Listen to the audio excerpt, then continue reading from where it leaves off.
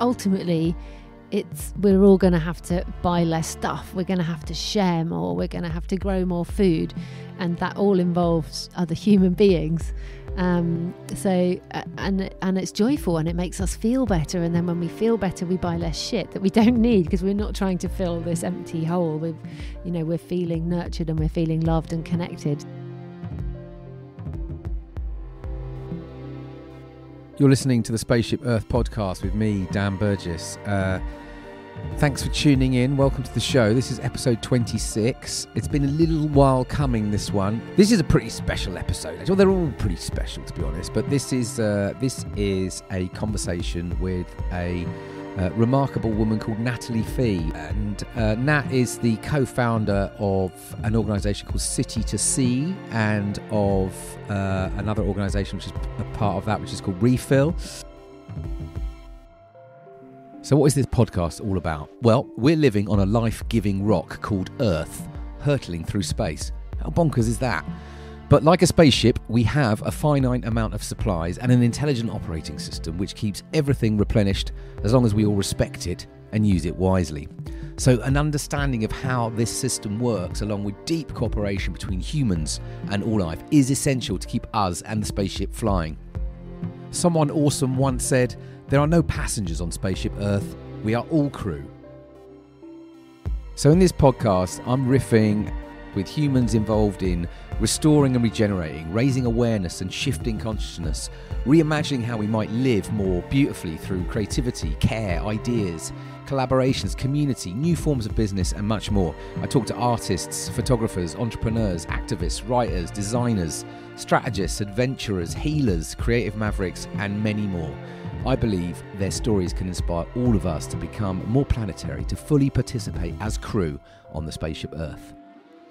If you are somebody that's been trying to get themselves off plastic water bottles and has noticed water fountains springing up all over the place, and the ability to refill bottles of water in various establishments on the high street, that's basically Nat's work through Refill. And amazing campaigning work with City to Sea, which has been kind of creatively bringing to life our kind of plastic pollution habits, particularly how a lot of them start their journey into the ocean through our toilets and our loos. City to Sea, great campaigning org. I'll link to all of the stuff they're doing. But anyway, Nat has been driving these things, based out in Bristol.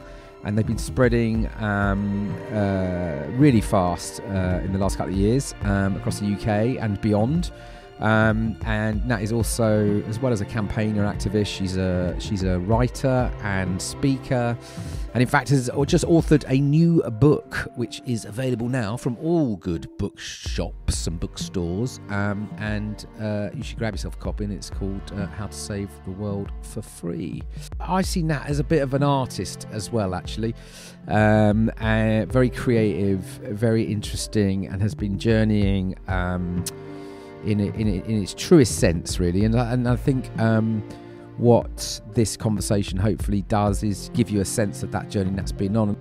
I'm always intrigued and interested in the journeys that people take that lead them into a life which is sort of deeply considered, often involving some form of healing of the world around us, because that is the thread really on this show.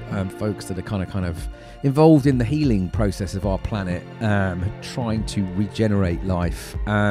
So this is episode 26. I'm going to cut straight to it. I hope you enjoy this one. This is episode 26 of the Spaceship Earth podcast with Natalie Fee from City to Sea.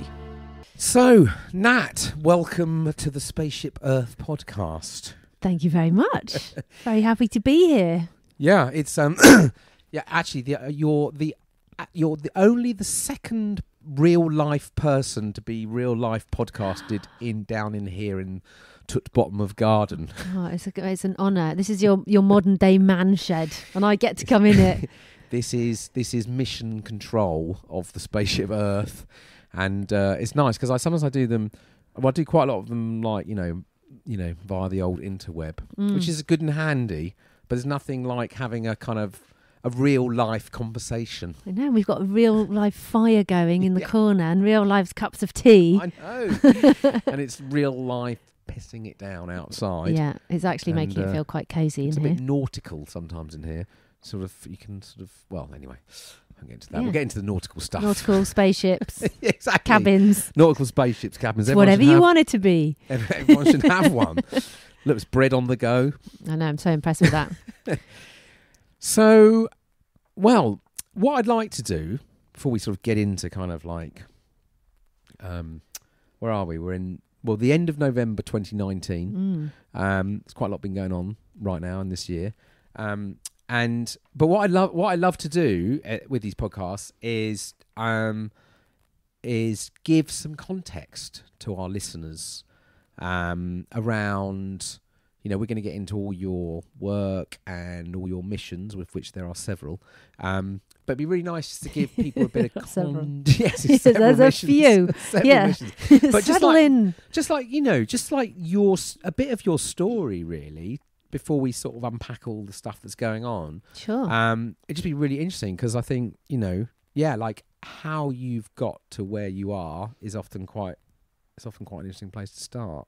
So could you like give us a little bit of that? Yeah, where do you want to start? A little bit of that story, or yeah, I mean, it's been a real. I describe it as a coyote trail, but apparently not many people know what I mean by that. But like a real winding path that made no sense at the time, but actually when I look back on all the things that I did along the way, they've all kind of fed into what I'm doing now. When did you start journeying then? When did the coyote start? Well, I think it started when the coyote went to university when I was 18, and I wasn't really ready to go, but I was kind of pushed into it. I think my parents thought it would get me back on the straight and narrow, but I dropped out after about 6 weeks and ended up. What did you study? I was doing communication studies and French. Oh. French has been a big part of my life anyway, but I. How come? I think my mum got really into speaking French later in life, and she took it upon herself to teach it to me, which I'm actually really grateful for, because I did end up living and working in France for a little while. And I love it. I love just being able to. It's like it doubles your kind of opportunities in terms of if you can speak another language, you can go and you've got a whole other country that you can go and exist in. Mais oui. Yeah, a lot of boyfriends you can have, huh? So yeah, but the French things happen. So you went to college to study French, to do that a bit more. Yeah, but it just didn't feel 6 weeks. Isn't 6 that long? weeks. No, I went to the University of North London. Funnily enough, Sinead O'Connor was studying there at the same time, doing something really right on and positive. Bumped into her in the corridors one day, and I dropped out and became an IT recruitment consultant quite quickly after leaving university. And that was at the end of the 90s when like the internet was just invented. I remember that. Yeah. I was actually in a internet radio startup at the end of the 90s. And this was when the internet when it just collapsed. You know, when it sort of boomed and then it sort of went bust. Yeah. Yeah, that's when I was starting the thing. Right. Good timing. Terrible timing. Yeah, well, I was one of those, like, I would say awful. I wasn't really awful, but it was just an amazing place for a young, young woman to be. And it was, good fun, but it was corporate, and I learned business. I learned sales, and I also learned what it was like to be incredibly materially successful and realize that isn't what was, that didn't make me happy. So I was like 21 earning 60 grand a year, which, a lot of money. 20 years ago was quite a lot of money. And because there's 6 weeks at uni then, so then how did you what told you that you just needed to move on and get into work? How do you make that kind of decision? It just wasn't vibing for me. I wasn't connecting with the university. I wasn't connecting with the people there. I wasn't connecting with the land, land in North London, Holloway Road. But for some people, that might be absolutely the right place to be, but it really didn't feel like that for me. And I didn't really know what I wanted to do with my life, so it just didn't really make sense. So and I think I was quite good really at just sensing what I needed to do, and felt like I had the freedom to do that. I trusted actually I was going to be okay. My parents were like, if you drop out, we're never going to support you financially again. So, and then like 3 years later I was earning more than both of them combined. And so how long did so you got into work, IT, recruitment, so quite buzzy kind of at that time, I guess, as well, because it was like a totally new, the whole digital thing was just sort of emerging, wasn't it, really? Yeah. It was a really interesting, crazy time, and also hedonistic, and all my friends were kind of going off traveling to India at that point, whereas I'd kind of ended up getting into this corporate world, a business world. So I'd be doing this like executive by day, and then I'd be coming home generally rolling a joint, studying Hinduism and Buddhism and learning to play the guitar. So I had this like hippie by night. You were still at university really at night then, were you? Maybe quite it left. was my own university. Yeah, the University of Nat. Brilliant. Yeah. Wow, so these kind of slightly parallel, different kind of universes that you were traversing during day and night. Yeah, and then I think it was about 22 when I realised that, like, as I said, that all the material stuff, I had a house, I had a car, that wasn't doing it for me. And again, I was like, this isn't it. And so I sold it all and left my boyfriend, and I went off to South America. And I actually did feel this call right then to actually really feel like to get my hands into the earth, and I'd been becoming aware of environmental issues, but also my spiritual sort of self was awakening, and I wanted to go off and explore that. So I went off on my own and spent a year in South America. Where did you go? Mostly in Ecuador. I was there for about 9 months, and then I was in Peru for about 3 months and Bolivia for a month, and just learning folk songs and learning to speak. Well, I spoke Spanish as well at that point. Hanging out with indigenous communities and in the jungle a little bit as well. And actually I set up, like, we got involved in a project, and we set up our first sort of, project to raise money for indigenous communities out there. Wow. And so that must have been, a complete eye-opener in terms of, like, I think, when you travel to quite radically different cultures, particularly at that age, you're still quite young, right? 20. Yeah, I was 23, and I it was where I came, face to face with deforestation and mining, like, extraction and people in communities being poisoned by mines, and seeing like Nestle importing what was it, like the milk powder and sugar into communities, so women were not breastfeeding their kids. I was like witnessing all that firsthand, and so it was really eye-opening. And also it was eye-opening to hang out with people who had actually a very similar upbringing to me, like the city kids. We'd watched the same things on telly and were into the same kind of thing. So I saw both sides really. And so 9 months to a year, and then where were you at then? So the coyote got restless again. Exactly. I'm looking for another pathway. Yes. Yeah. So at that point, the coyote got very spiritual. Right. And I kind of, was thinking about going down the shamanistic path, given that I was in South America. But I ended up going back to my roots back in Southampton, and I found a yoga teacher there, and I trained with him really intensively, and I took on sort of teaching. I became a yoga teacher and really sort of went deep into my spiritual practice, really, the inner world, and started helping them run their yoga center. And then I got pregnant. Actually, I went on a permaculture course. Got pregnant on a permaculture course? Well, I met my son's dad on a permaculture course in Findhorn, so it's like Earth centre of the universe. Yeah. Well, certainly of Great Britain anyway. And then I think that sort of went off and did the yoga training. So yeah, had my son around that time as well. Well, 9 months later. yeah. More or less. So some quite, pretty big transformational sort of experiences going on. Yeah. Yeah. Yeah, I've always been, I'd say, like a seeker in a way. Sort of, I've always been intrigued by the unseen.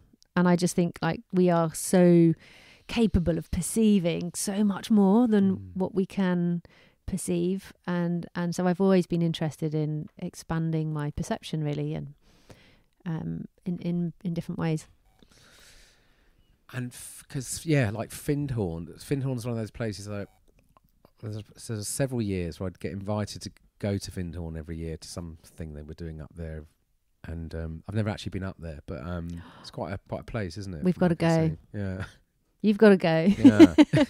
It's not the fact that there's this amazing eco community there now is, I think, worth a visit in itself. But the landscape there is really stunning, and there's very, very much something tangible and alive about the landscape there. That I've been there maybe 4 times now. I've spent time there doing different, a permaculture course or cat sitting for someone in a caravan. Right. And yeah, it's a magical place. Amazing. And so I read that like you came across Chris Jordan's work, his Albatross stuff, and some of the early films, or just the photography, I think, because I came across his photography work, I remember. Yeah. But I've seen you comment that was, that work, his work, was quite a key moment for you, or was quite a moment of something shifted when you. Yeah. Can you tell us a bit about that? Yeah. So I was in Bristol by that point. So I moved to Bristol about 7 years ago to get into media, and I'd also been writing at that point, and so I was working for the local TV station, and I came across the video. Actually, it was on Facebook, I think, of Chris Jordan's the trailer for the film Albatross, which back then was called Midway. That's right. And like 100%, that was a massively defining moment in my life. Like more than all of the environmental things I'd seen in my lifetime, for some reason, that absolutely it floored me. Like there was something about seeing everyday items of plastic that I was actually using ending up causing like horrible suffering of these incredible creatures, that I was just like, okay, that's the strength of my reaction to that was just like so strong that I knew I had to do something about it.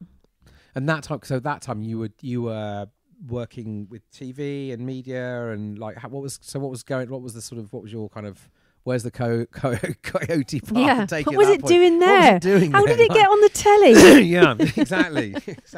Well, I think like after my like guru phase, as my friends called it, yeah. and then become a mum. I then I was a mum, and I'd started my writing career, and then I actually kind of had this thing at about age 33. I was in Australia visiting my brother who lives there, and I went past the School of Film and Television, and I had this like mini meltdown, and I was like, why am I having a meltdown looking at this School of Film and Television?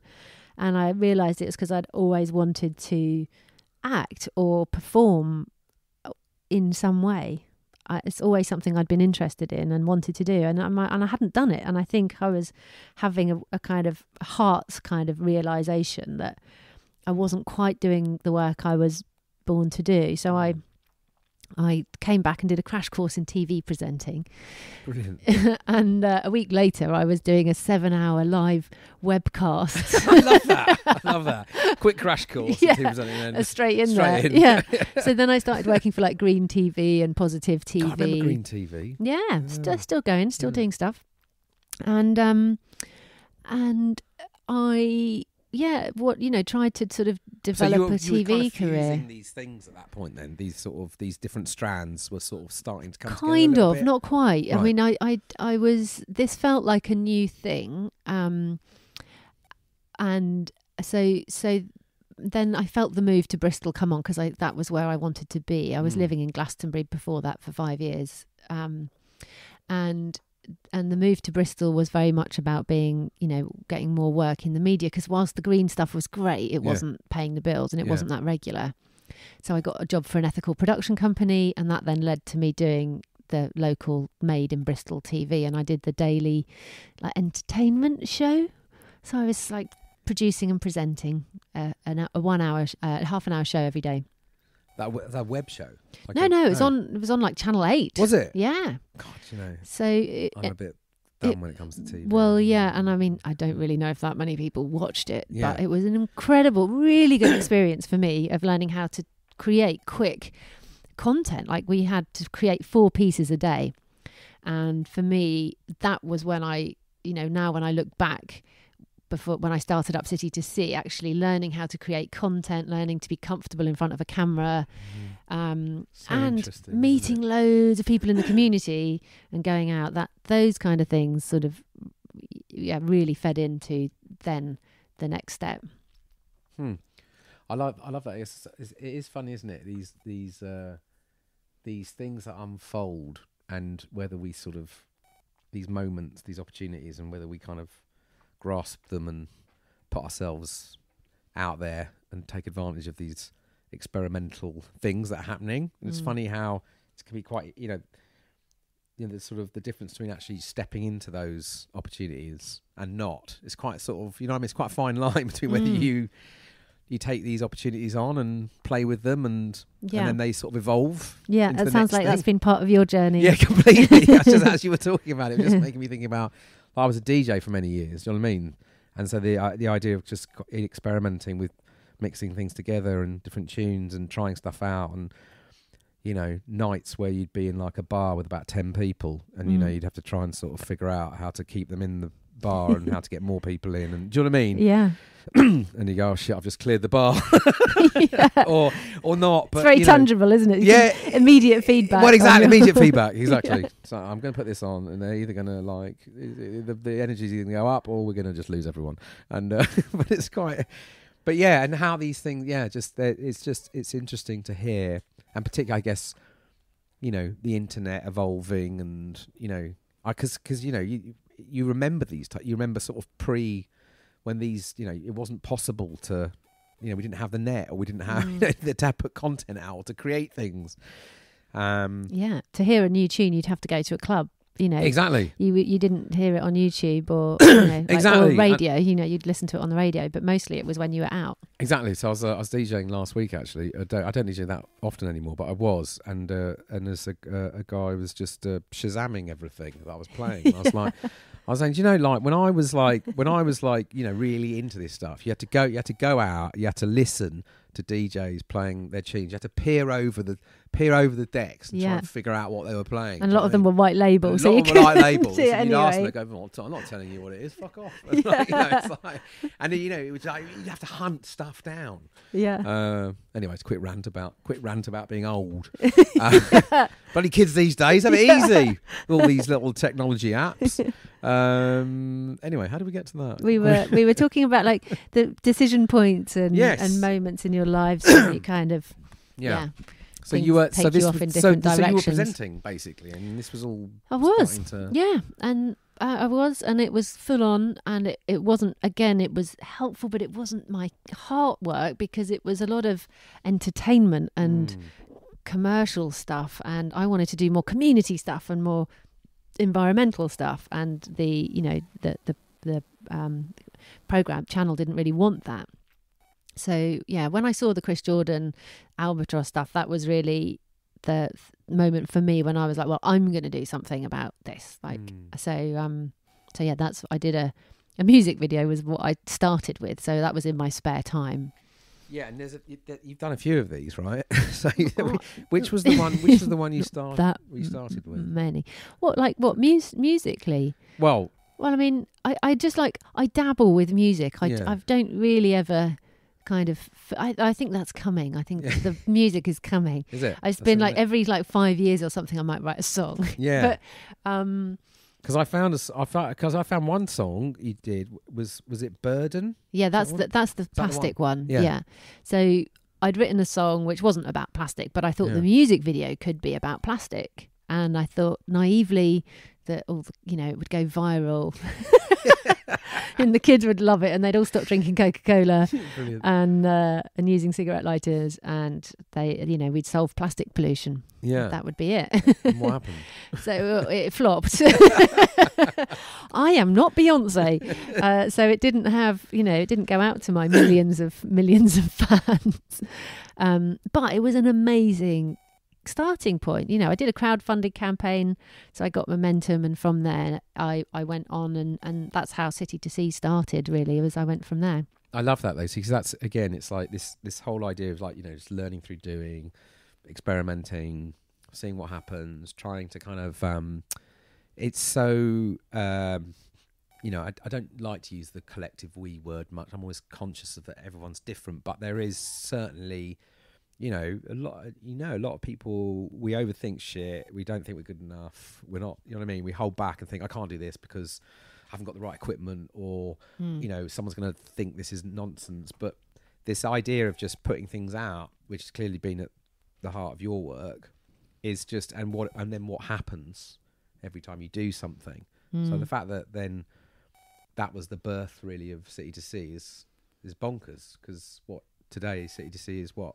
It's a 30 strong organisation, right? Yeah, I think we're like 33 staff or something now, and running award-winning campaigns and stopping hundreds of tons of plastic from getting into the sea. It's like, what? Or because you decided to write a song about albatrosses. I know, but it was just, and that's the thing. It's like following your heart, isn't it? Like I knew it was a real heart calling to do something, and it started as a music video, and then I got really cross about cotton buds and thought I could try and do something with cotton buds, and that's when the TV stuff helped, and that was when the business stuff helped, because I was confident of going into a business and asking for money and writing a sales pitch. And amazing.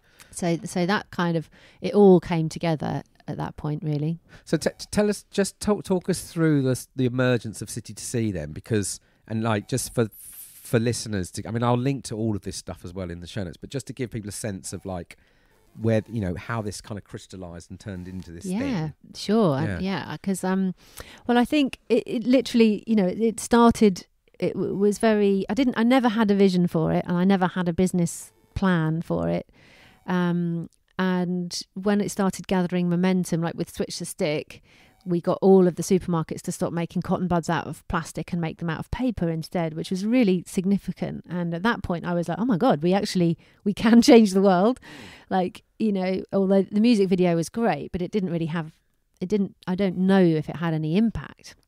But you were already making these connections between what we do in our day, because toilets feature quite a lot as well. They do in our videos. I get my arse out quite a lot in them, don't I? Exactly. And so you'd sort of you were making this connection then about how we live, particularly in our sort of urban environments and our day-to-day sort of slightly consumerist lifestyles, whatever. You were making those, because was it kind of really intuitive for you that like City to Sea, it's very very clear what you're sort of, well, at least for me, when I first stumbled across your stuff, it was like, okay, you're making that connection quite clear, that what we do in our day-to-day lives and making that connection to the ocean. Can you just talk me through a little bit? Sure. How that all came about. I think that was quite intuitive. So I'd done the music video. I started gathering people in pubs and sort of open spaces in Bristol to hear what were the issues, so I could hear from other organisations. And I also tried to align myself and maybe work for other organisations, so rather than starting something up and duplicating efforts. Yeah. But no one wanted me. What do you mean? They did. Well, there were no jobs going, and no one else at the time, so I thought, was working on cotton buds. So I just thought, right, I'm going to make this happen. Why did that one? Why did the cotton buds come? I think there was. I was finding hundreds of them along the banks of the River Avon doing beach cleans or river cleans, and that to me seemed like such a simple switch. So that was, I mobilised that, and by going to the water companies, because it was them that they're sort of through their sewers that they were leaking out. It wasn't their fault that people were flushing them, but it was kind of their fault that they were leaking into the ecosystems. So I asked them to give me some money, And I asked them for 45 grand sort of split between 11 water companies, and I ended up with 15. Brilliant. But it was a great start, you know. Yeah. And the cotton buds are interesting for this, because I remember, like, you know, when I've taken my kids on beach cleans. In fact, we've done a few on the Avon ones as well. Yeah. But it's interesting, isn't it? Because you find those sticks everywhere, and the first thing the kids tend to go is they go, oh, it's lollipop sticks. Yeah. And then you're like, no, it's actually the earbuds, the cotton bud things. And that's sort of like making the direct connection between our toilets and our seas, and people just don't do that. Yeah. Generally, we don't think there is a direct connection between our toilet and the oceans. Yeah. So that was really interesting for me. And then one day I was going along the Portway in Bristol with the Avon, you know, next to me, and there was one of those massive tides, and there were islands of plastic floating down the Avon. And at that point, this was back in 2015, when Bristol was the European green capital of Europe. And it would be Europe, wouldn't it, if it was the European green capital? European. The clue is in the title. And at that point, that was really for me when I was like, oh my God, this isn't just happening in the Pacific to Albatross. This is happening right here on our doorstep. So it kind of grew from there. I think getting some success, getting a bit of funding. We launched the refill campaign as well. When you're going into the water companies, it's kind of interesting. Like, what was your initially, what was your story to them? Like, you were knocking on doors, and what was... Yeah, I somehow managed to wangle my way in. I'm quite good at wangling and winging it. And I got into this meeting coyoting. Where all the... coyoting. All the water companies were gathered talking about sewage network abuse. Sewage network.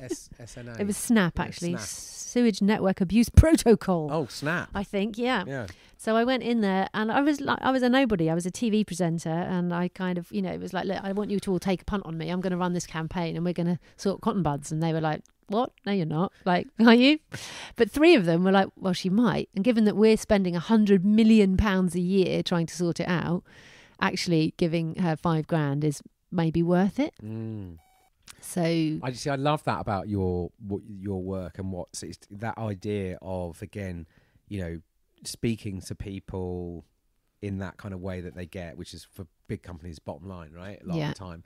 But then even into that, because this all translates out into like water bills, what we spend our money on, and the more we, like you say, the more we're sort of snapping, when we're abusing the system, the more money it's going to cost. And it's just a really interesting way to sort of approach this stuff. To get the funding. I mean, I also, when I set up City to Sea, I went through that. Is it going to be a charity? Is it going to be a business? Is it a non-profit? And I settled on a community interest company, because that gave me a bit of flexibility to, I felt, take more risks and have a bit more ownership of it than a charity, and also still be able to receive donations. And so that's worked pretty well for us. Because you started off quite as a campaigning, right? And using kind of quite, creative, provocative, fun ways of bringing the issue to life. I mean, you've sort of started like sort of crazy films and music and... Yeah, I think Switch the Stick sort of started a bit more seriously, and then quite quickly we got into playful stuff. I think I'm quite a silly, playful person myself, so which helps when facing the ecological emergency. I think. Yeah, exactly. And so that definitely has been a theme for us, to create content that was, maybe not like the most beautiful, professionally made content you've ever seen, but it was, done on a shoestring, but hopefully it engaged people. Like our plastic-free periods video had like 3 million views in 2017, and that really sparked, it was very much part of the movement in terms of plastic-free periods, and quite pioneering, really. So, but we had so much fun making it. Yeah, I mean, and again, I'll put the links to these films in the show notes. But that, I mean, were you at the 4? Because I remember that feels like it's, again, that whole area of plastics and periods and sanitary products, and is really like, it feels like we're hearing a lot more about that now. But you were, I guess, at the forefront of that. Yeah, right? I am very proud of the part we've played in that. Obviously, we've, had companies like Nature Care and Moon Cup been around for decades, like really doing the most amazing work and creating these products. And then Thinks, the washable period pants, had come out maybe like really a year or two before us doing our plastic free periods campaign. So all the products were there, but no one had really campaigned on it. And although we didn't really have like a clear ask with the campaign, because it was really complicated, I never really felt like Tampax or Lilettes would ever give up plastic applicators. So I wanted us to do more of an awareness raising campaign around the options that were available to people with periods. And so, yeah, I think we were like at the beginning of this, the wave. And how have the manufacturers responded to this stuff over the last couple of years then? Where are they at? Well, I think what's interesting is there are now 300 menstrual cup companies out there. Yeah, wow. Compared to, maybe 3 years ago there was Moon Cup and Luna Cup and, a few others that have been around for, but so that whole industry has just completely blown up. All the kinds of washable pads that are available now, washable period pants.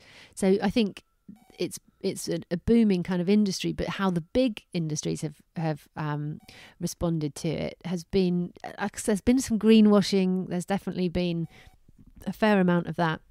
But Tampax actually brought out a menstrual cup as well. So to me, that's indicative of how individual action really does make a difference, because people say, oh, well, it's just, it's just one person switching to a menstrual cup. But then when you tell people about it and more people do it, it sends a message to those companies that, oh my God, actually our business is under threat because people are switching to reusables and they don't want disposables anymore. Like sales of disposable period products in the UK have dropped in their by millions of pounds. So naturally then that pushed Tampax to bring out a menstrual cup. Yeah. Although they say on it you need a new one every year, which is complete bollocks. You don't need a new every 6 years or 8 years or something if you look after it. But obviously it doesn't go along with capitalism and perpetual growth, does it, when things are reusable? That's the whole tension, isn't it? Because and I guess because you've before we get, because there's a few threads here which I want to get into, but just on the sort of the campaigning stuff first of all. So there was the sticks or the cotton buds or whatever. Yeah, switch the stick. We called it. Was the campaign. There was all the kind of the plastic period and products and all of that, and then there was what was the other one? Don't believe the wipe. Yeah, the wet wipes. The wet wipes. Yeah. Be a good arsehole. We had That was one of our highlights of this year, the Be a Good Arsehole campaign, which just came from a creative agency in London that had the idea and they wanted to partner with someone, and we were crazy enough to say yes. But we ended up saying Andy Serkis, basically, aka Gollum and other fine roles, was the voice of the talking arsehole. But the headline in The Guardian was like, Andy Serkis has new role as a talking anus. We're like, yep, campaign highlight. Brilliant. I love it. Because the wet wipes thing, I mean, that's another... I mean, it's interesting, isn't it? It's like we're so brilliant at inventing, shit we don't need. Yeah, basically. And companies making vast amounts of cash out of stuff we don't need. But then it very quickly becoming... really entrenched in our culture as sort of useful stuff. Yeah. I can remember well, I think the wet wipe thing kicks in, well, at least kicked in for me when you become a parent and sort of very baby helpful. wipes. Yeah. And it's like and then they you borrow one when you're on the loo and you're like, oh, actually it's quite nice. See, I'm not sure I've ever. I mean, there's festivals. I think I've had a good wipe with they sort of gave these sort of essential festival items for when you can't shower for 4 days. Yeah. But I mean, frankly, I'm I was nicknamed Stig of the Dump from quite a young age, so I've sort of I've never really. There's never really bothered me, but I know for many people they're essential things. Being able to sort of wipe yourself with these kind of products. But then I remember seeing, I can't remember where it was. Maybe it was through your work. But just like how these things are just, I think it was in the Thames or something, how they were like... Yeah, making fatbergs. Yeah. Yeah, I think I talk about them, and I did a TED talk and talk about, you know, what happens in the sewers when people flush wet wipes, because mostly they're made of plastic and people don't realise. So, yeah, it wasn't our sexiest campaign stuff, but it's, you know, it's definitely... Again, that thing of connecting our actions to our oceans through the toilet is a big area for people, and there are alternatives. You know, you can get like, you know, homemade sort of gels and things that you can put on toilet paper if you do want a nice sort of moist wipe. Then, you know, and now there's stuff coming in, you know, that's actually really changing them. So I think we are seeing change in the industry now as well. Yeah, but there's always a thing. Again, I mean, I'll probably get shut down a bit for this, but I just do think sometimes as well, like, you know, we've sort of created these like kind of absurd kind of range of products that are sort of incrementally supposedly making life more comfortable, and I guess that's the thing I'm always sort of thinking about with like what's ahead of us and how we evolve and how much do we need to let go of versus, you know, this sort of or greenify everything, or do you know what I mean? We'll make all these kind of things better for the environment, but actually it's half the time you think, well, you know, should we just be sort of letting go of some of this stuff as well? Is it just sort of like this kind of crazy period of human evolution where we just invented all this crap that we didn't need? And it's like, I don't know, you know, it's funny, isn't it? It's difficult when we get used to it and then we like it, and then you're asking people to kind of to give up something that they like doing or that they're doing for, you know, for what they see as health reasons or but yeah, I think people that are more switched on and more committed actually find that by taking those things out of their life, actually it you know, they don't miss them. Yeah. But we get kind of brainwashed into it, don't we? Yeah. And so out of all these, we'll sort of just like before we move on from all these kind of disposable things, and we'll get onto water in a minute as well. But just on the wet wipes and the cotton buds and the period plastics and all this kind of stuff, like what, like how? I mean, is there any that have been? I mean, they're all successful campaigns and they're all really important. But like, what have you learned from all of that? It's like, what are the takeouts from working with all these kind of these issues? Like today, where City to Sea is, are these still? Do you feel like you've cracked? Have we cracked them? Are we sorted? Like, or what's going on? Yeah, it's a good question, because the single-use plastics directive is coming in Europe, and actually 2020 a lot of it starts to take effect. So cotton buds are going to be banned, which is amazing, because although we did the supermarkets, obviously there's chemists and there's other things, places that are still selling plastic ones. So obviously with us, you know, leaving the EU, we're going to have to make sure that we also implement the single-use plastics directive as well. Is cotton buds is it all ears? Is that what people do with them, or do other things with cotton buds? It's mostly ears, eye makeup, and, you know, I don't know, bits on babies. But yeah, so that's the single-use plastic directive has got quite a lot coming in it, which does tidy up a lot of this. It's going to insist that there is clearer labelling on wet wipes.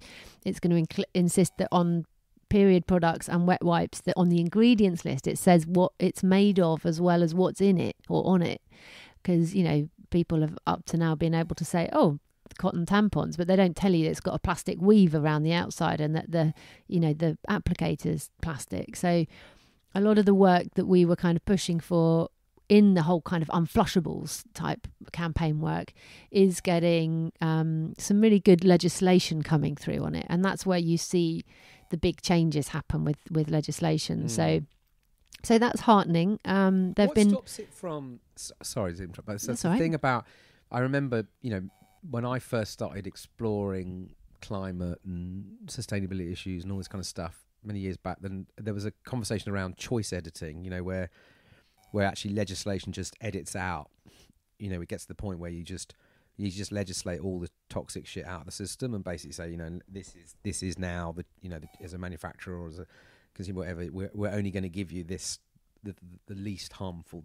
What's you know, it was. I guess it's money. I guess it comes down to, but it just feels like we know so much about what's damaging, And what stops this stuff just becoming like no brainer? Let's just legislate this stuff out. You know, we can't manufacture anymore using these materials. What is it? I think there is a lot of lobbying that goes on.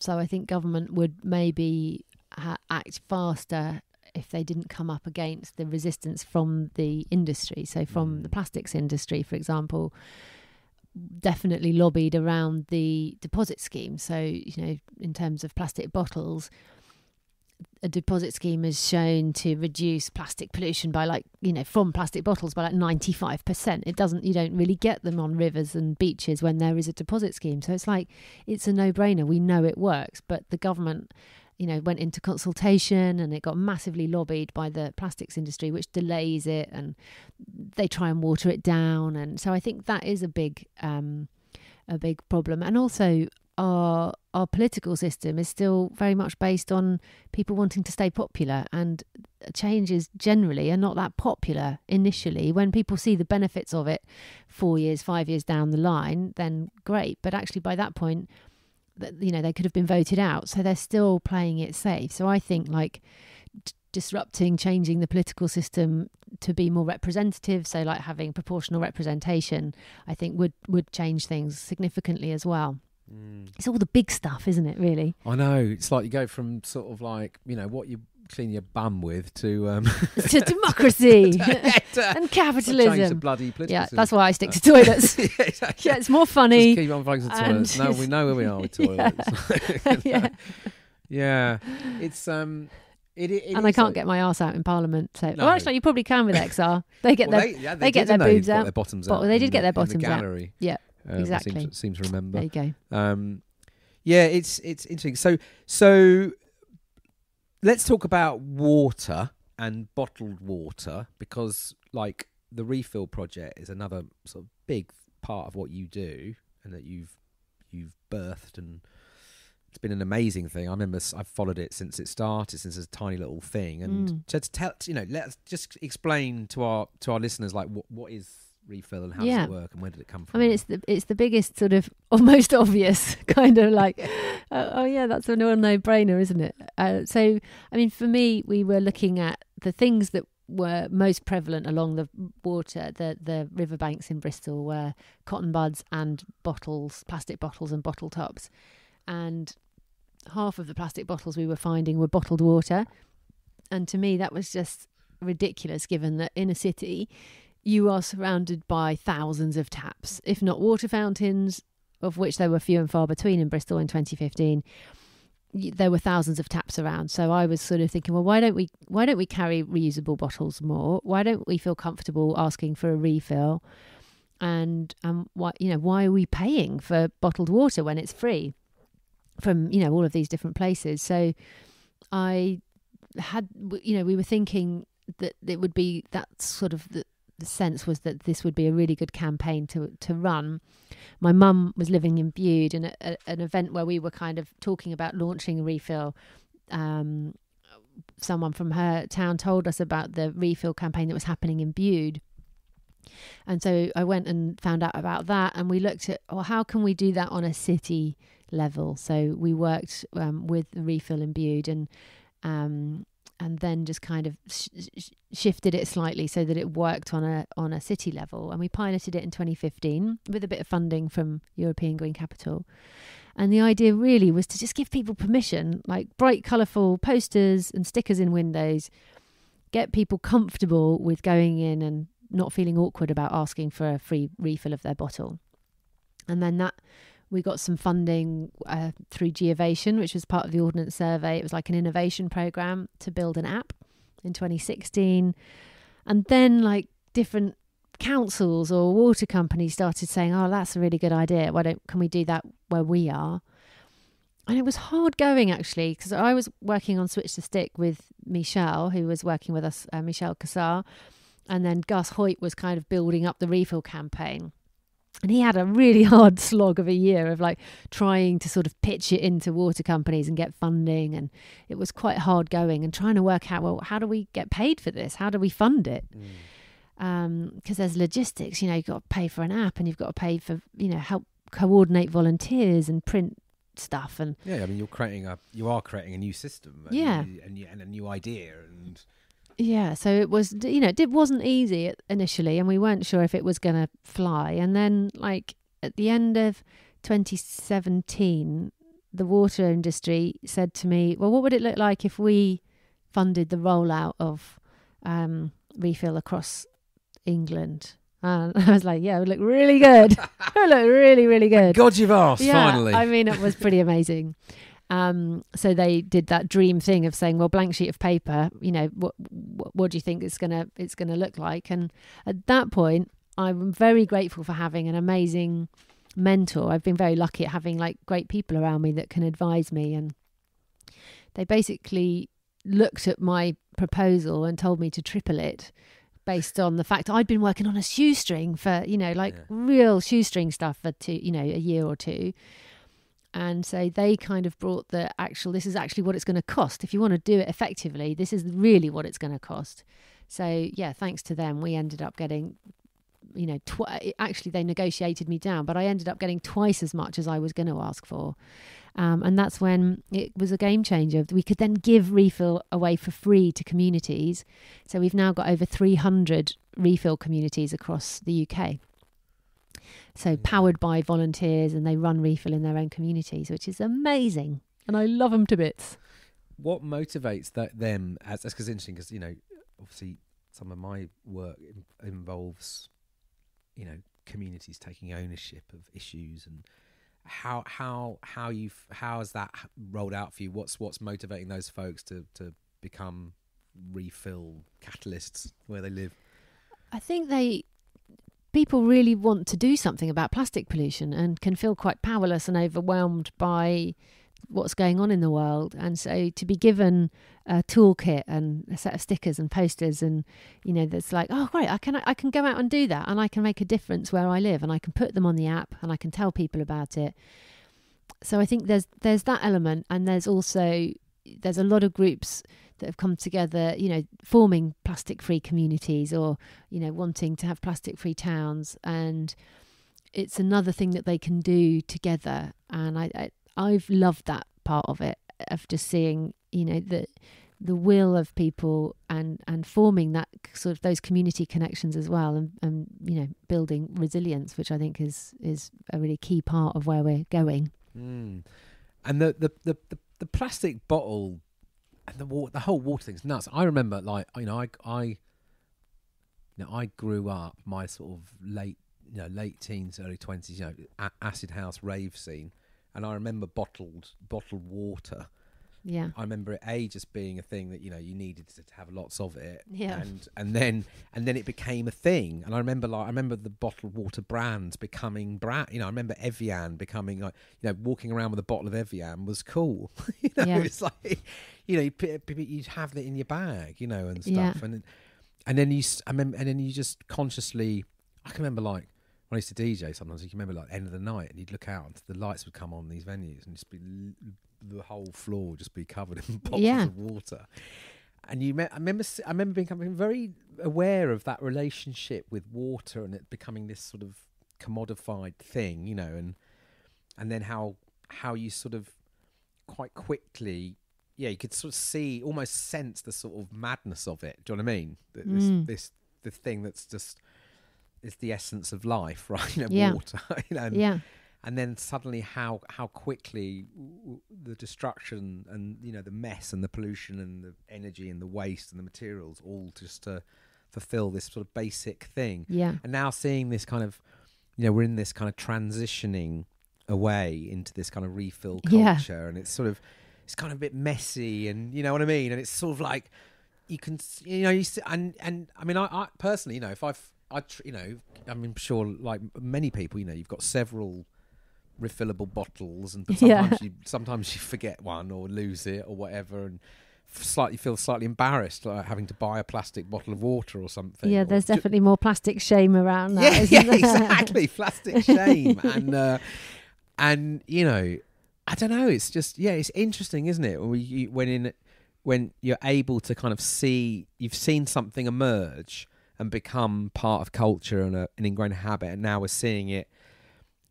Hopefully, we're seeing it we're shifting away Yeah. again, and that's all happened actually in, when you think about It's relatively short, isn't relatively it? short, right? In Yeah. a really short period of time. Yeah, because I was at a gig I don't know, I think last year at the O2 in Bristol was Xavier Rudd, Right. and at the end I was the only person in the whole club that had taken a reusable cup with me. Right.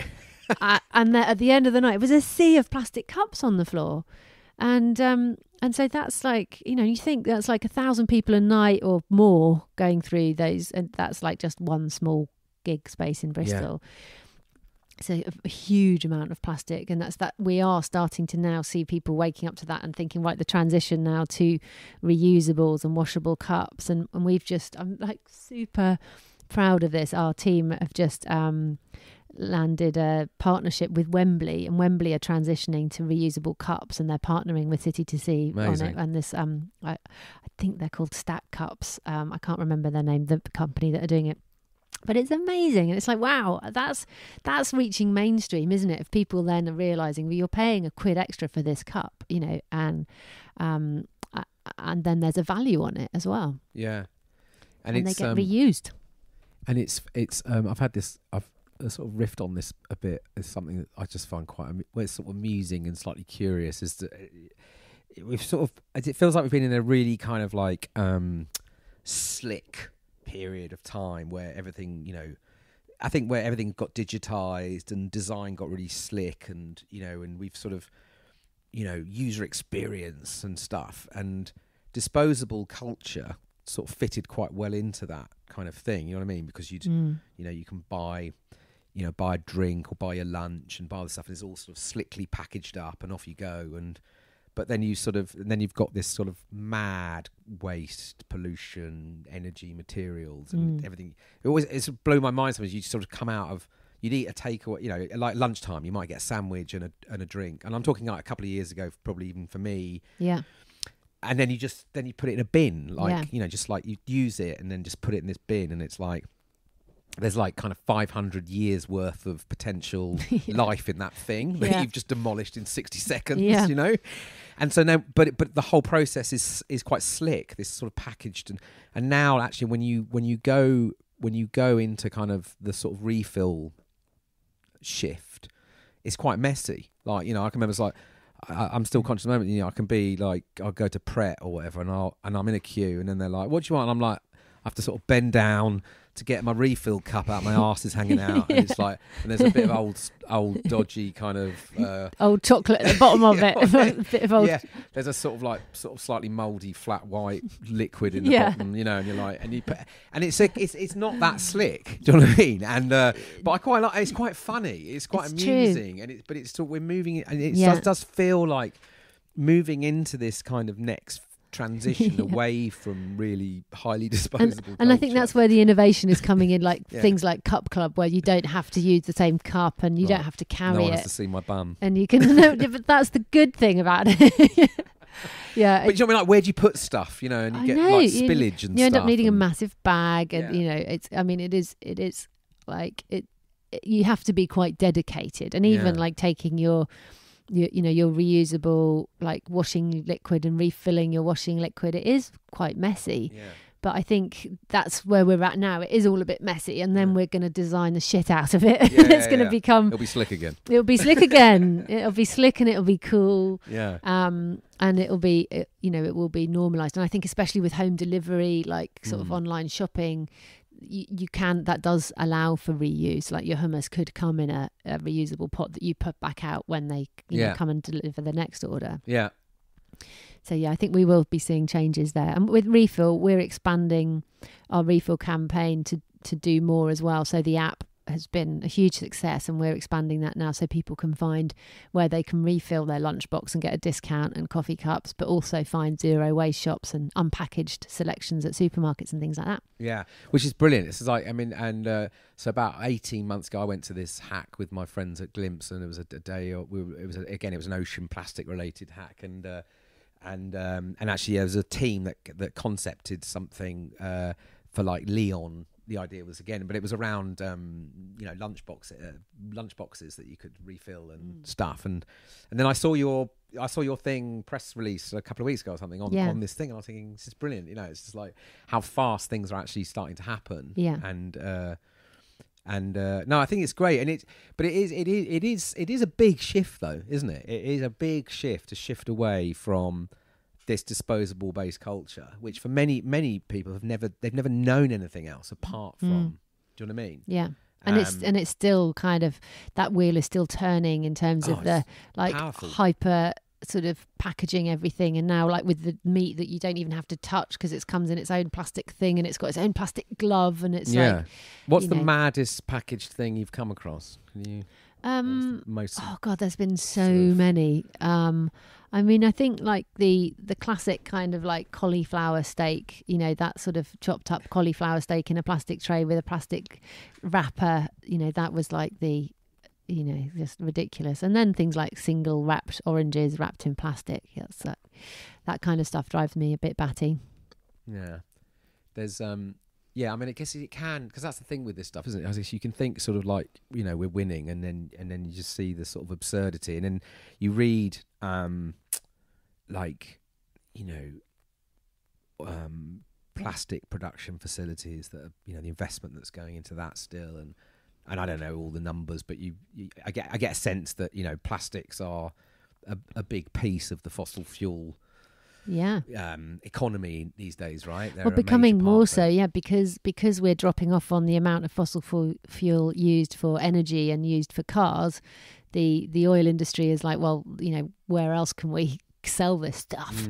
So they're like bolstering the plastics production industry. So yeah, you're looking at hundreds of billions in the US being invested in new fracking infrastructure to supply feedstock to the plastic industry. So you know, they're scared. The plastics industry is scared as well, you know, or threatened, because actually they've been working on the assumptions that millennials and the who comes after them, so it's Gen X, you know, want more plastic, but actually they don't. So, you know, that's the good news.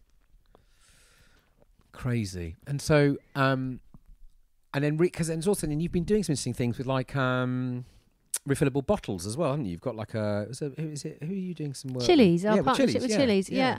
I mean, that's just been an amazing partnership. I mean, it made sense for us to have a bottle for people to buy, but I didn't really want to become a bottle manufacturer when there's some really good ones out there. So we partnered with Chili's. Their refill bottle, they've got a whole range of bottles, but the refill one, we get £10 every time someone buys one of those, which is significant. And it's been a really amazing product partnership for us. It's really helped us thrive and fund our campaign. So yeah, that's for us is another way we diversify our revenue stream. So we're not reliant on the water industry, or we're not just reliant on Chili's or, you know, a corporate partner or donations. We kind of try and mix all those up. One of the things I've thought about in my strange way is sometimes with seeing these fountains pop up, drinking fountains, which are great and refilling. Quite often, like at airports, they always have them really near the toilets, which I always find something slightly odd about that. Yeah, they do. I get that's where the water systems are, but just something. And then the other thing I was thinking is like, could they be a bit more joyful looking? I know. Do you know what I mean? That does my head in. It's sort of like, you know, it's kind of like this begrudging, all right, we'll put in a water fountain. And then they're like really shit and boring instead of these really interesting, visually arresting, you know, I want to see like the decals on the floor, the water drops that lead you to refill and that point them out to you. I mean, with that, you know, I love locally, Bristol Water have been great at installing water fountains, but they're invisible. Yeah. You just don't know they're there. Yeah. So I saw something, I think it was Bristol Water that you were doing, where they had like the old, look like the sort of beer pumps. Yeah, the water pumps. They're quite fun. Yeah, they're brilliant, but they're kind of pop-ups and stuff, used at festivals. That's their water bar, which is, you know, stops, tens of thousands of plastic bottles from being used at festivals.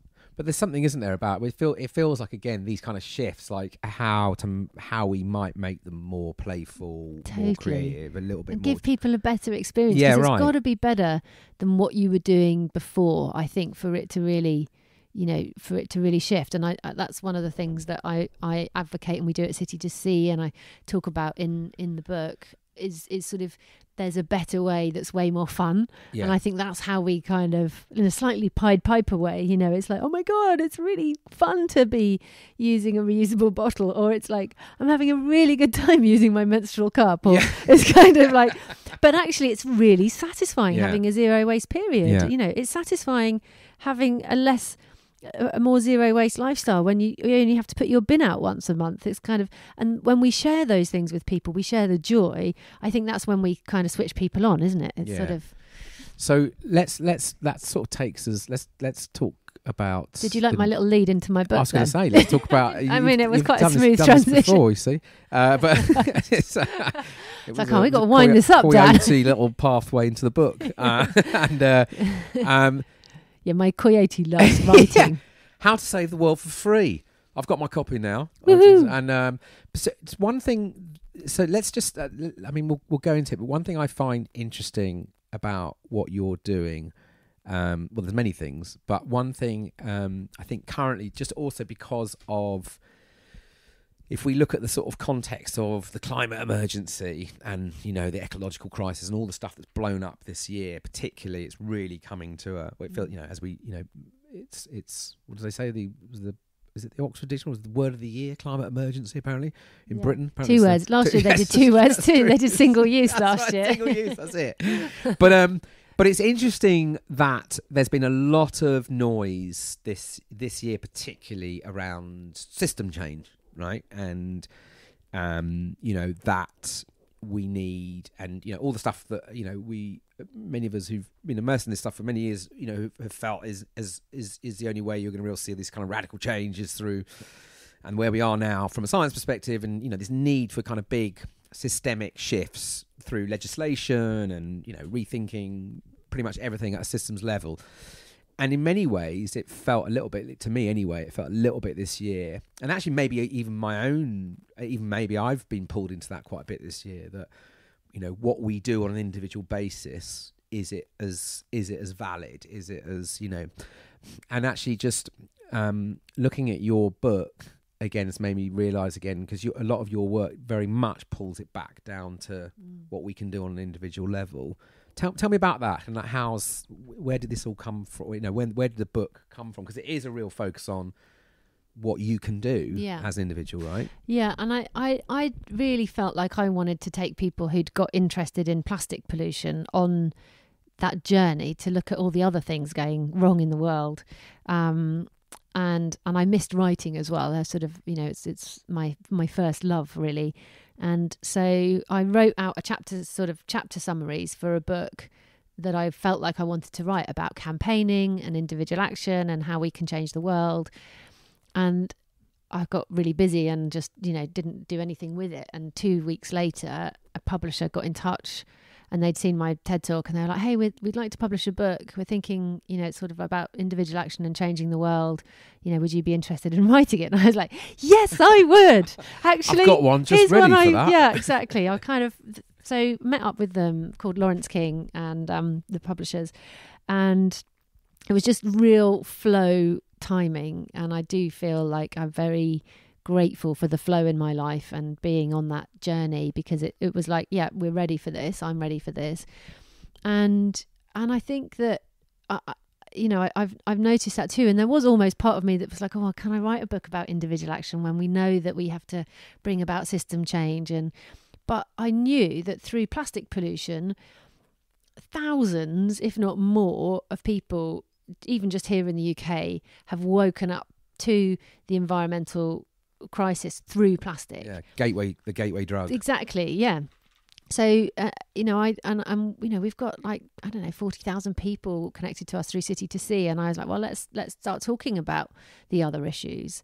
So that's what I did in How to Save the World for Free, and also I'm a massive believer that, you know, individual action is actually the only thing we've got. You know, from, you know, whether we're a politician, it's still individual action, or if we're voting, that's still individual action.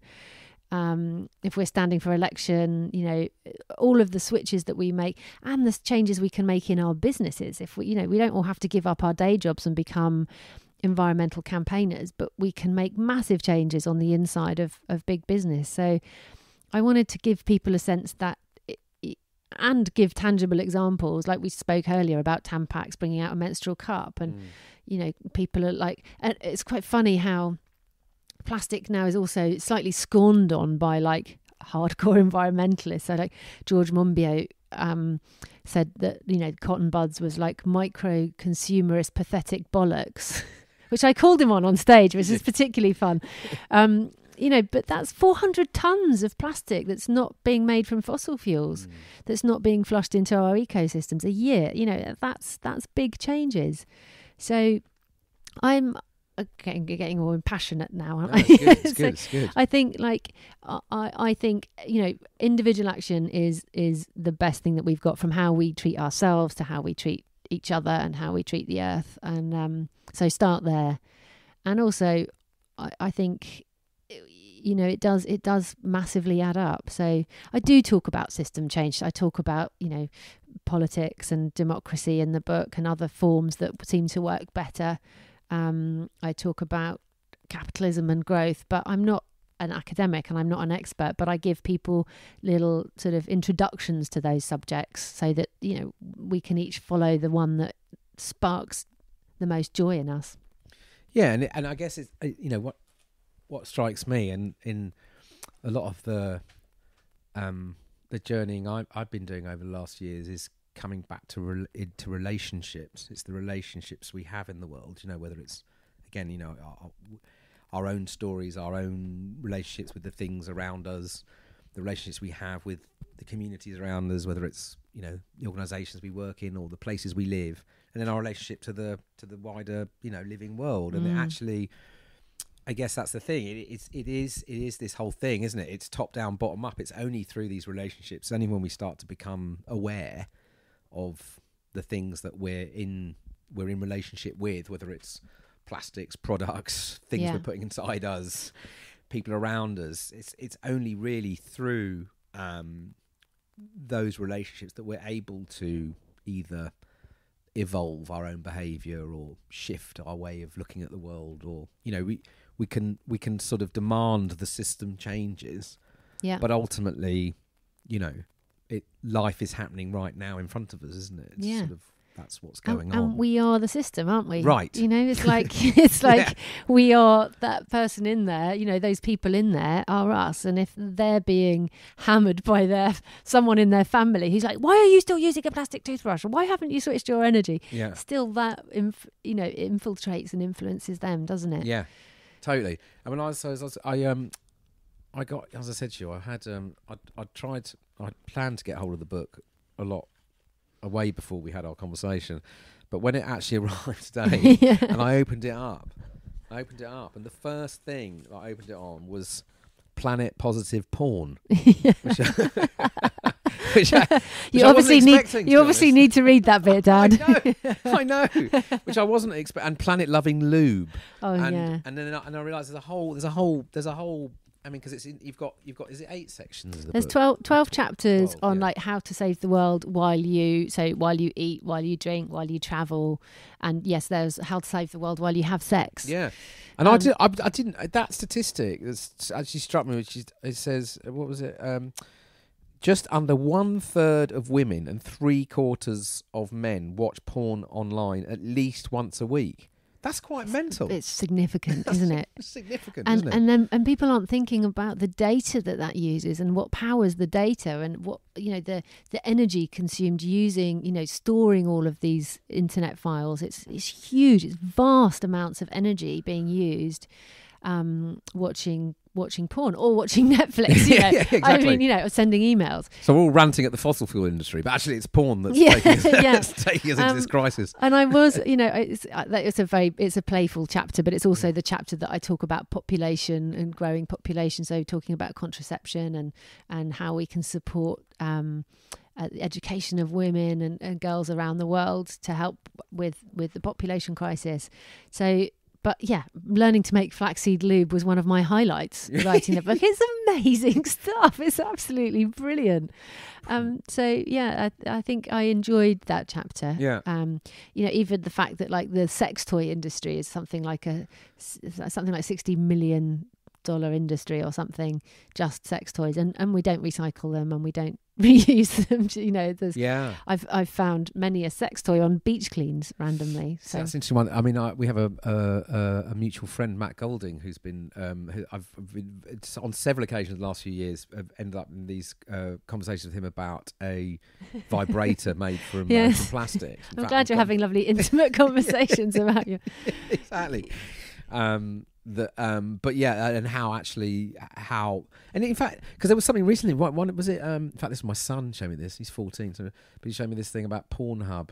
Was they did a thing on plastic? Yeah, ocean plastics. Yeah, they shot a whole scene on one of the most plastic polluted beaches on the planet. Yeah.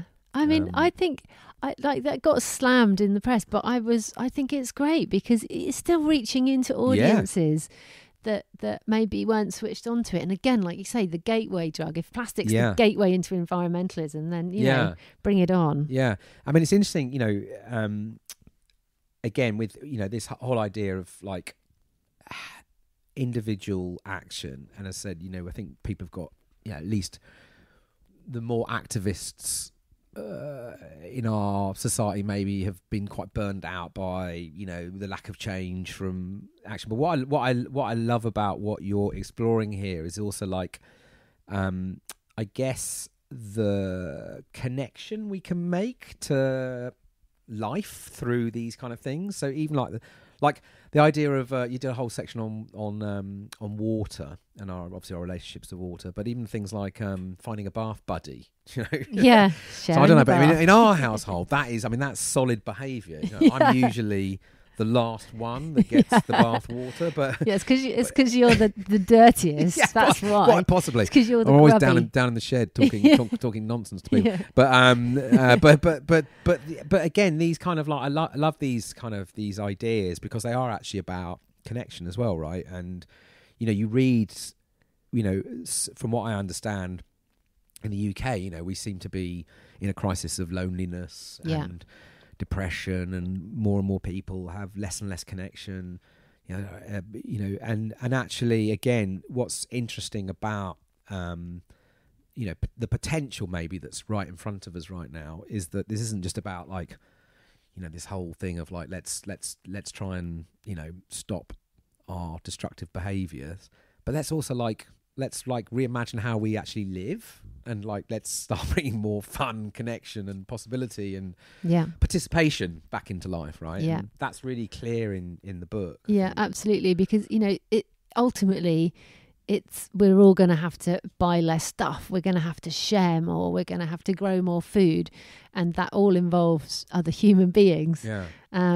So it's joyful and it makes us feel better. And then when we feel better, we buy less shit that we don't need because we're not trying to fill this empty hole. We're feeling nurtured and we're feeling loved and connected. So I think you're it's completely right there. It's such a key part. And even going on a beach clean, it ticks all 5 boxes of the sort of scientifically proven ways to feel happy.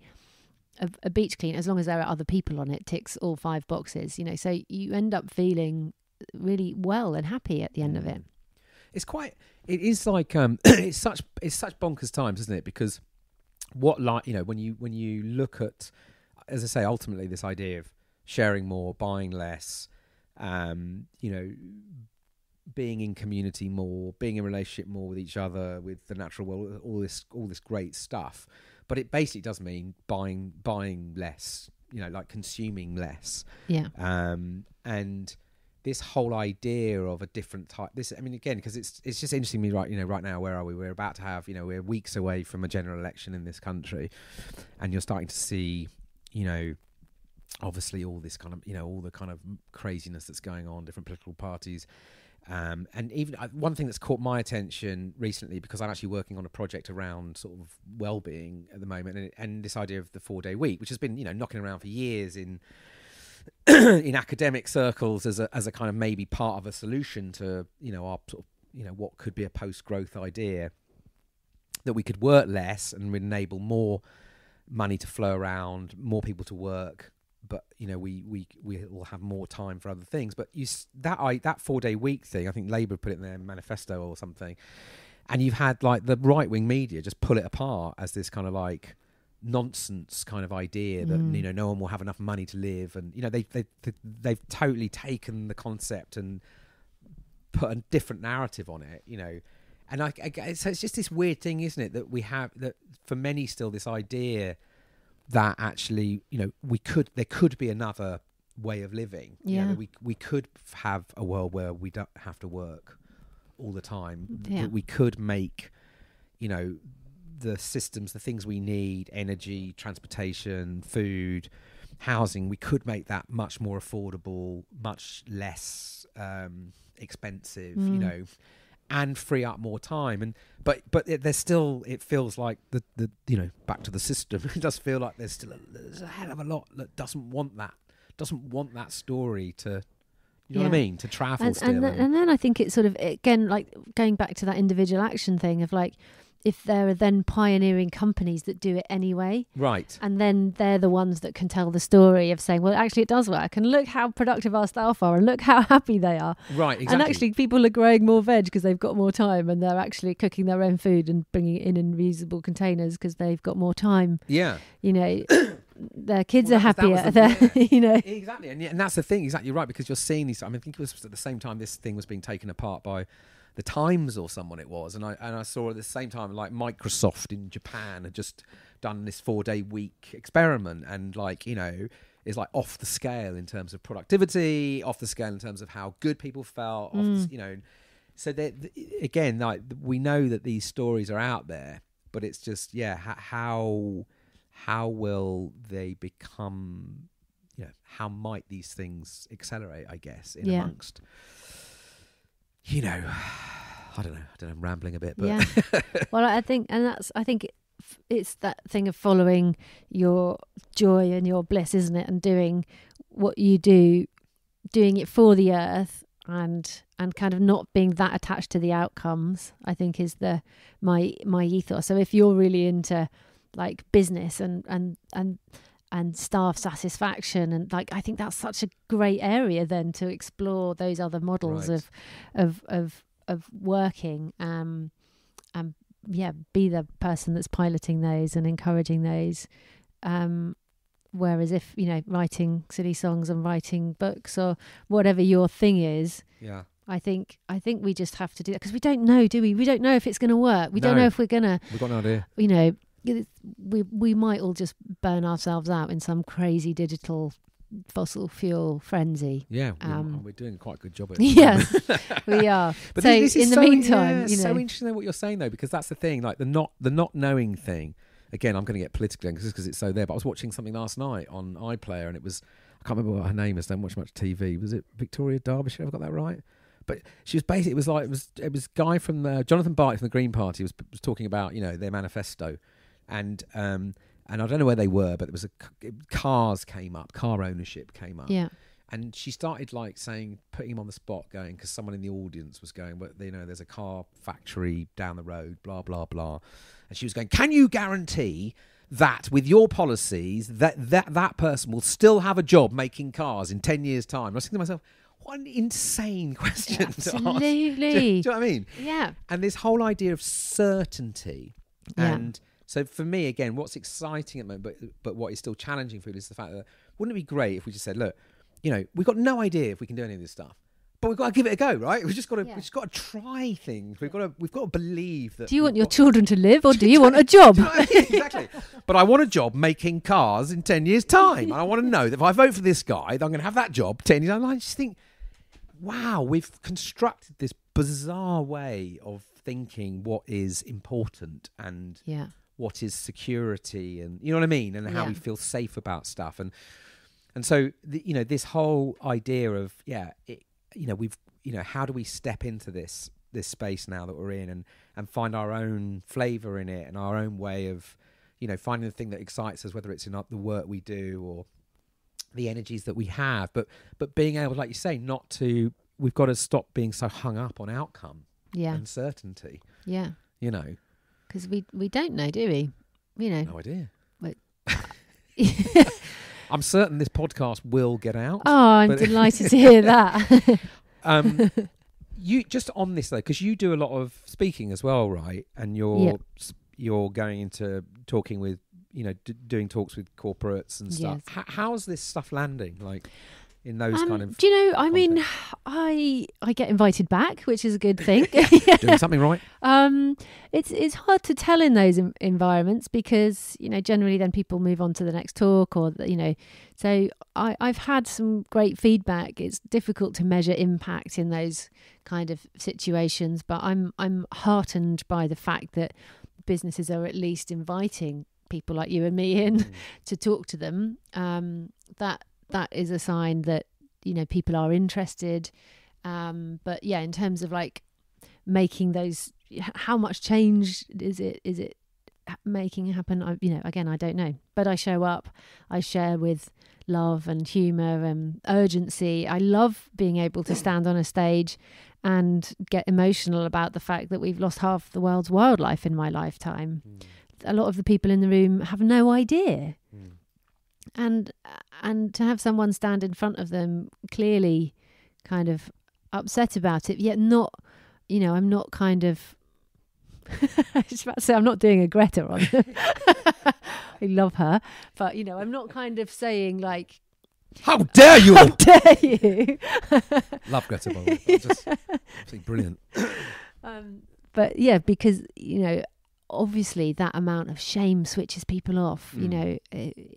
People can feel very told off, and so I think by saying this is how it's affecting me and this is how I feel about it, and I'm trying to do something about it, and this is what I'm doing, I think that does inspire other people. So I try to do that thing. I think that's so interesting, and I think it is true as well. Like bringing these issues particularly into businesses or organisations, and bringing them in a way that, again, it's not a sort of blaming or shaming thing, but you're bringing a pretty, troubling reality into these spaces. Again, for me, that's what I can remember, it was going back to the Chris Jordan thing, when I first came across his work, and I was having about a decade ago, I was having his photographic work, and I was having my own kind of unraveling breakdown of all this stuff, but still working in and around the kind of creative advertising communications world. And I remember starting to do talks on this stuff and bringing some of that work in. I remember showing his work in a talk actually at a big agency, and it freaked a lot of people out. And I remember over the years I'd sort of ran away from a lot of that, but particularly in the last year, being asked to come in and talk about this stuff again. But actually now seeing how people are really wanting to know, even if it's really uncomfortable, and actually that we've got to break these back. We've got to sort of break these boundaries. Because there were things that this is work, we can't talk about, or this is life. But actually now it's feeling like these things need to be coming in. We need to be creating these kind of spaces where this stuff can be, landed and explored. Yeah. Because we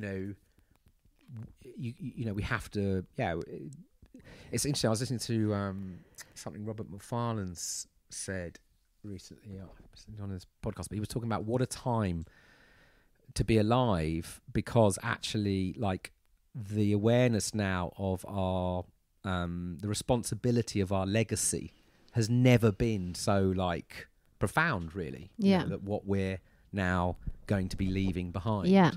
Who was that person that said it was something like we're the first generation to realise the consequences of our actions and the last generation to be able to do something about it. Right. It's which is pretty terrifying as well. And it's it is a lot to carry. I think especially as parents and people thinking of bringing children into the world. It's like what kind of world are we bringing them into, and they don't have the same kind of what we thought was like a guaranteed future. It's not kind of there anymore. I mean, my son's friends are saying that they're not going to have kids, which is for 16-year-olds to be thinking like that is it's kind of heartbreaking. It is. And yet what a time to be alive. Like this is it, this is the moment. Yeah exactly. And that's the thing, I think, when listening to where you've got to and what the book is bringing up. And as I say, I can get quite quite burnt out at times, and it's like, oh, what's the point? But actually, this bit of this moment is the fact that we are in this moment in time where it does feel like if we can lean into this, step into this stuff, that the possibilities are like could be extraordinarily beautiful as well. So in amongst the darkness, there's sort of possibilities of something very different. That can come through this and this kind of awakening that people could have. And if we can find ways for those particularly who have had a real fucking shit time of it, how do we build this stuff up from the most vulnerable, and the bottom up? The possibilities could be quite extraordinary.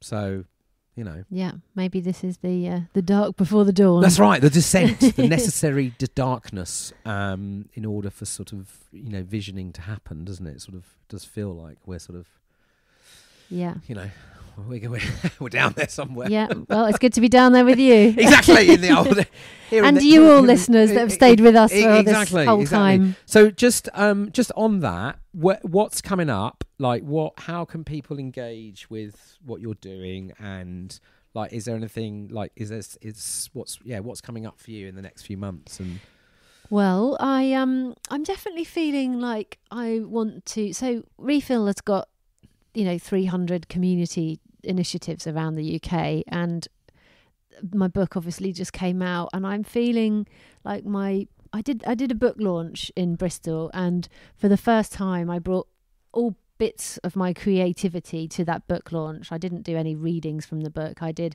a bit of talking, a bit of some silly poems that I write, some silly songs that I write. My partner sings silly songs as well on his banjolele. And so uki banjo, or so a ukulele banjo basically. And I played the ukulele a little bit, and I had the best time, and people had the best time. It was playful and silly and funny, yet meaningful. And I am feeling like taking that out more next year. Nice. So I think kind of hopefully coming to a community near you, singing, maybe not dancing, but certainly time for us to be together and have a laugh, because it is, talk about change and what we can do, share ideas, switch people on to their local food growers and introduce people to that, but doing it through play is I think what I'll be doing a bit more of next year. Love that. As well as, City to Seas campaigns are going from strength to strength, but I've got a great team there. So for me, it'll be getting the book out there. If people want to connect, I've got a website. Yeah. I'll stick that. I've got one of them, and City to Sea's got two websites, one for Refill, one for City to Sea, and generally Instagram and Twitter I'm sort of most active on. If people want to be in touch, and I'll stick all of that in the show notes. Amazing, various links, and all that. Well, marvelous. Well, thank you for taking the time out. We've been trying to do this for a while. We have. Thanks for having me in your shed, ship, spaceship, SpaceShip shed, SpaceShed Earth. Yeah. No, really great to talk to you, and I really appreciate your people listening for hanging out with us.